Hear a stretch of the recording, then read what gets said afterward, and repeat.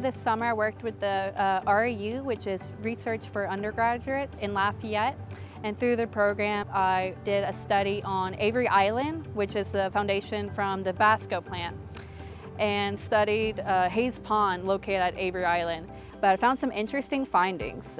The lake in about 1890s was used for iron mining.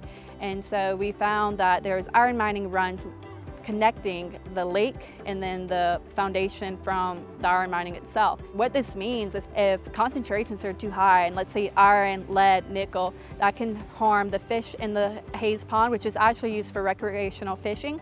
It can get in our groundwater and our aquifers. So it's very important that we keep in contact with this research of like what's in Hayes Pond.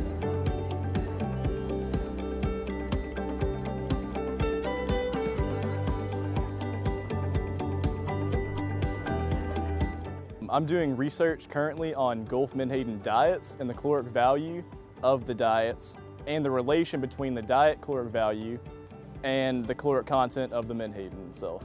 I'm extracting some gut contents from a few samples. I'm doing gut content analysis on these contents, and I'm basically trying to figure out which prey assemblage would yield the best caloric value in the menhaden. Based on this research, I'm hoping to find a link between prey assemblage and the menhaden itself. Ideally, this could improve ecosystem functionality and economic commercial fishery efficiency.